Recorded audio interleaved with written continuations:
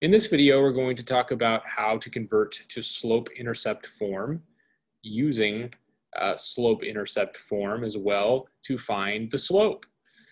So before we calculated slope just by looking at the graph, and then we calculated slope given 2 points. Well, now we're going to calculate the slope given an equation, and the equation is going to have to be in slope-intercept form, and if you remember, this is what it looks like. So if you could please write all of this down. We're going to now solve the following equations for y and write in slope-intercept form. Then we're going to identify the slope. Now, something very important, if you copied this correctly, is to note that m is the slope, not x.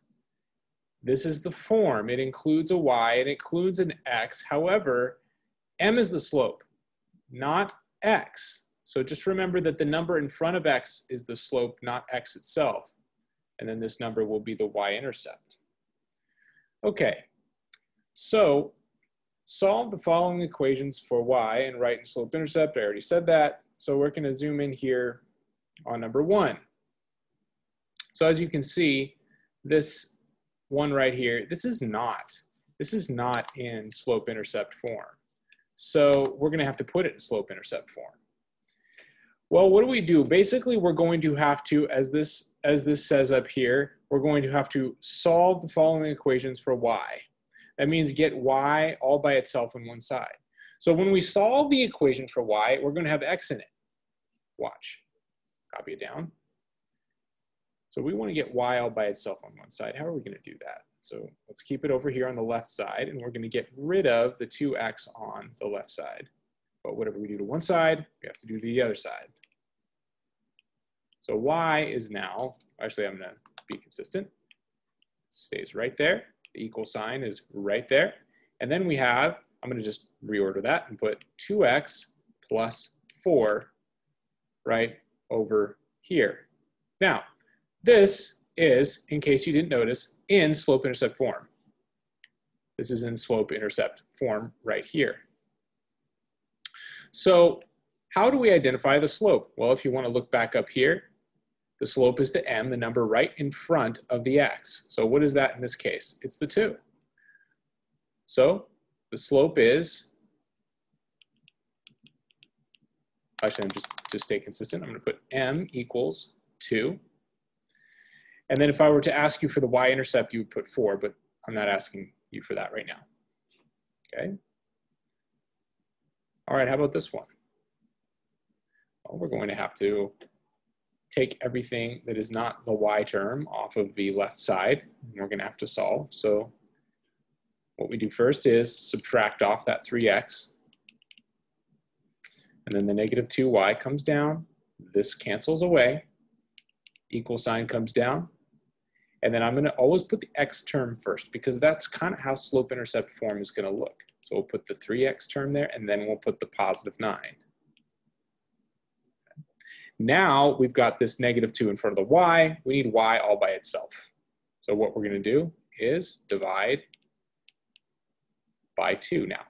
Dividing the left side of the equation by 2 means that we're going to have to divide the right side of the equation by 2. And you already knew that.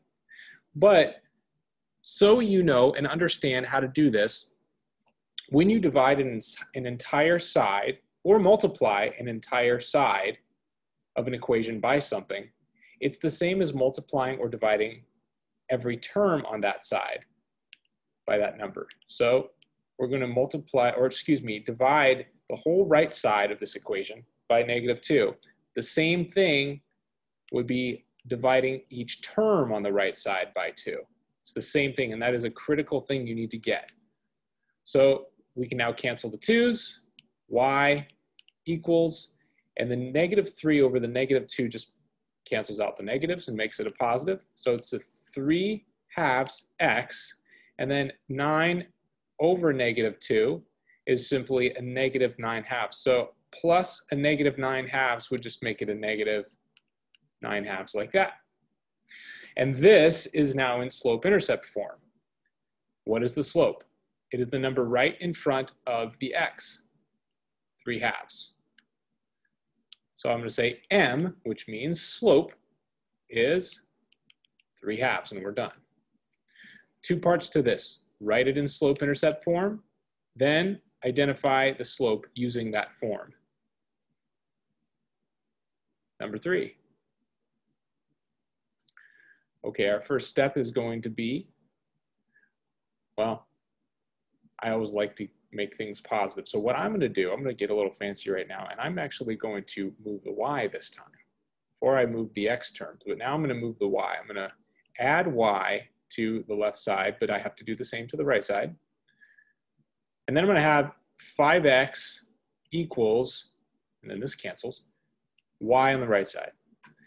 But what I can always do is just flip it around and say y equals 5x. It's the same thing.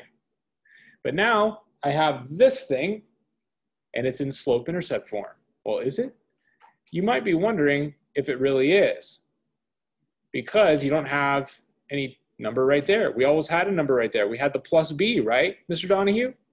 Well, yes, we do have a plus b. But what is b in this case? What is b in this case? Well, it's 0. So you'll just have to understand that b is 0 in this case. And then the slope is the number right in front of the x, which is 5. Okay? Number 4, last one. So in this case, wow, this is kind of interesting. We have to solve for y. Well, that's what we're told in the directions, and then write in slope-intercept form. But this thing kind of looks a little funky. I mean, it already is solved for y. We know that y equals -3. Well, what does that even mean? Well, it means that this is already in slope-intercept form, but what is missing? We know that slope-intercept form is y equals mx plus b. And it looks like this could be the b, but where's this? Where's the mx part? And this is another instance where you're going to need to build in a term in the middle and just put 0 in there, because 0x is the same as 0. That's why we just didn't write it. So whenever we see this or things like this, we can know how to do it. We can just write it like this: y equals 0x minus 3. Is that not exactly the same thing as this? Yet now it's in slope-intercept form. And now we can see the slope. It's 0. It's 0. So our slope is 0, meaning it is a horizontal line. It is a horizontal line on the coordinate plane. That's what the graph of it would look like. And it would be right. It would be right at 1, 2, -3. Y equals -3. Okay, that's not super neat. There we go. Yeah, that's the best I can. I'm kind of a perfectionist, you guys, sorry. And there we go. There is the graph of that line. The slope is 0, the y-intercept is -3.